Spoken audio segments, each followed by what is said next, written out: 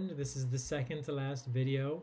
So on energy and chemical reactions, we just talked about the law of conservation of mass. Now it's the law of conservation of energy.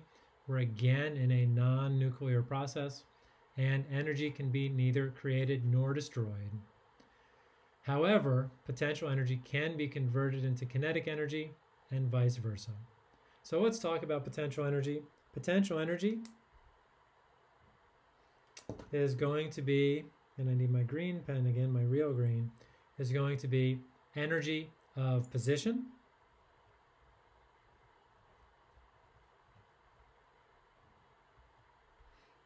and energy of position is going to be very important for chemistry, both potential and kinetic energy for sure. Now, if we were in a physics class,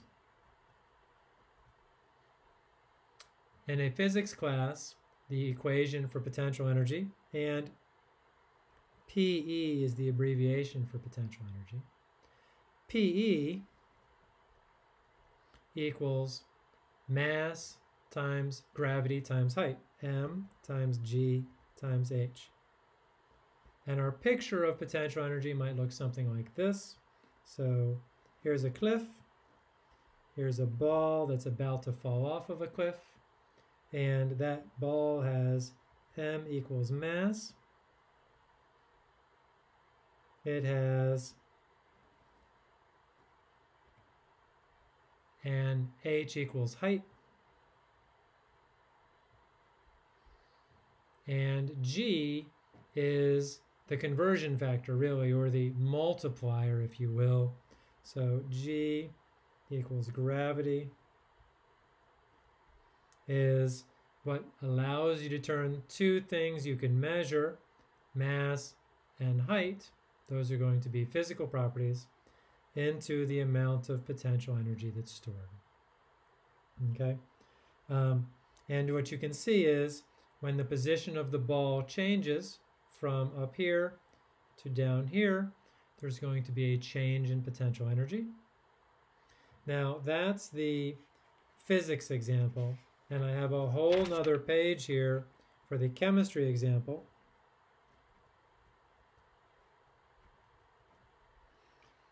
In chemistry, potential energy relates to the position of atoms.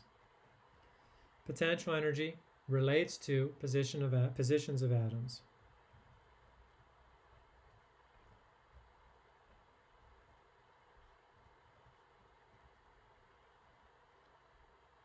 Anytime that the positions of atoms change, so does your potential energy. So, example, it's going to be the same chemical reaction we've had before. It's going to be two H2O molecules, turn out to be in the liquid phase, going to two hydrogen molecules in the gas phase, plus one oxygen in the gas phase. And so we've already talked about this as far as being a chemical reaction. Now we're talking about it as a change in the potential energy because, as we already said, the oxygen is positioned near the hydrogen.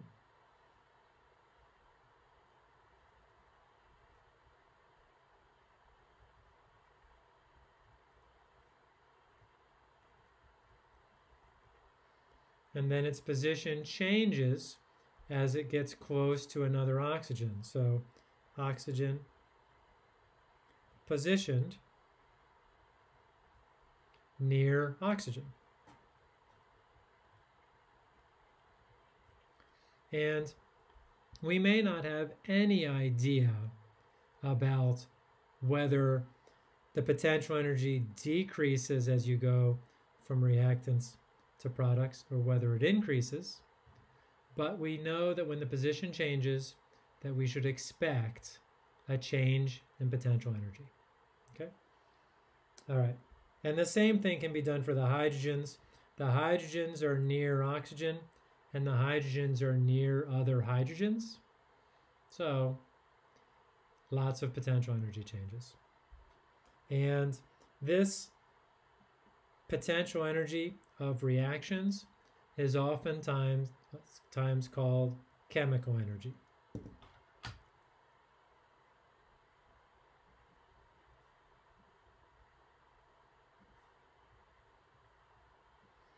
But at its heart, and if you were a physicist, you might say it's all just potential energy. And by the way, the position of atoms in things like batteries is exactly this, with a different chemical reaction that occurs. And that battery that we showed in the previous video, that is supplying energy to make this reaction happen. All right. So now back to on to kinetic energy. Kinetic energy, as we've talked about, is energy of motion.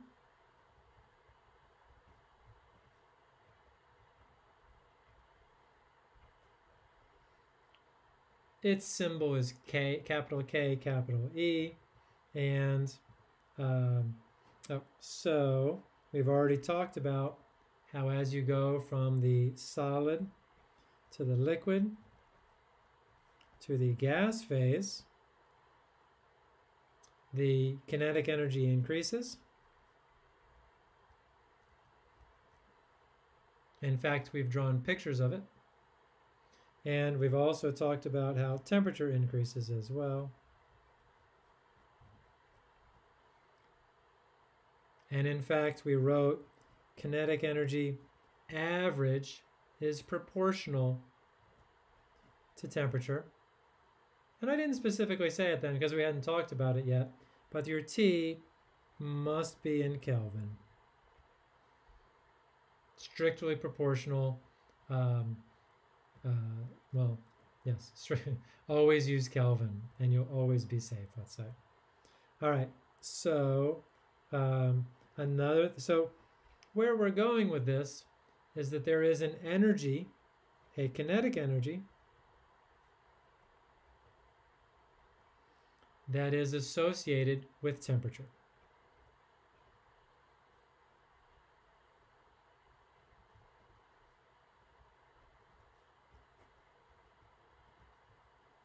There is a kinetic energy that is associated with temperature, and this is sometimes called thermal energy.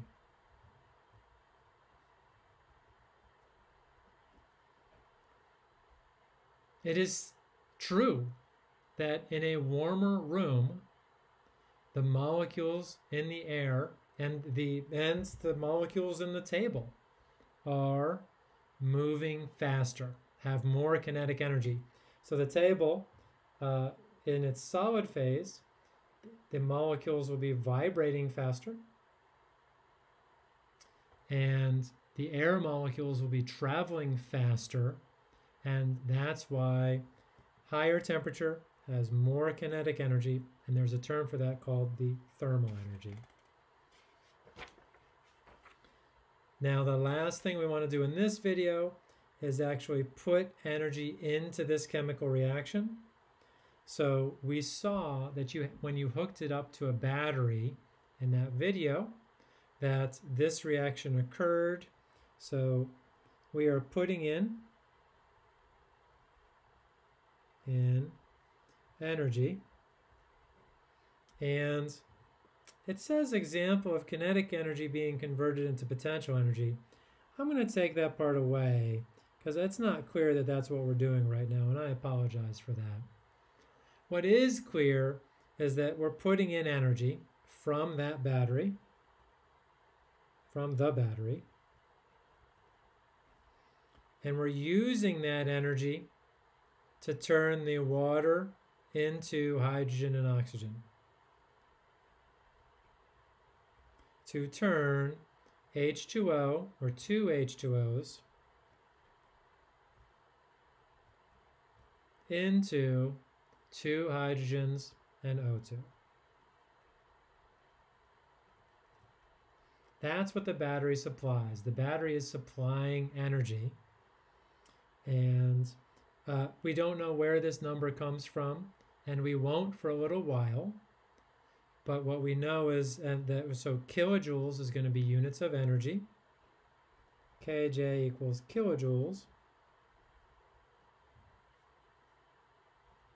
which is an energy unit.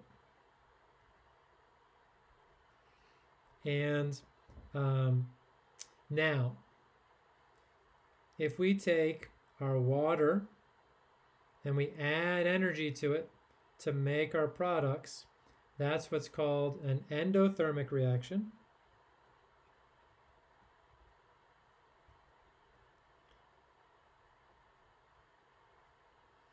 Our endo means into, and therm means heat.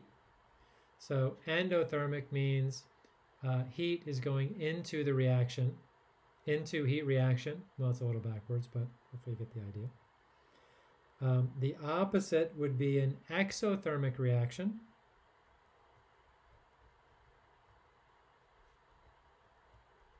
And an example of an exothermic reaction would be, so take natural gas used to heat your house, plus, I think it's going to be 2O2, goes to CO2 plus 2H2O, and we're going to make that H2O gas because it's going to be hot, plus heat. And I'm sorry, I don't have that exact number. But when heat or energy is on the product side,